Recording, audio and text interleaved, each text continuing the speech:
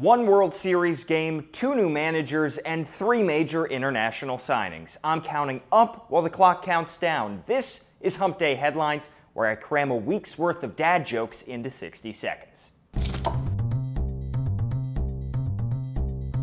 2 Hall of Fame caliber pitchers met in Game 1 of the Fall Classic last night, and they were awful. But Chris Sale was a little less so, and the Red Sox doubled up the Dodgers 8-4. Manny Machado went 1 for 3, and wait a second, did he just do the Baltimore O during the national anthem? That's awesome. Mookie Betts stole a base, which means we get free tacos, because nothing says blazing speed like a Taco Bell taco. Earlier this week, the Reds rang in a new manager, and the Angels found the best-looking man on the market to manage.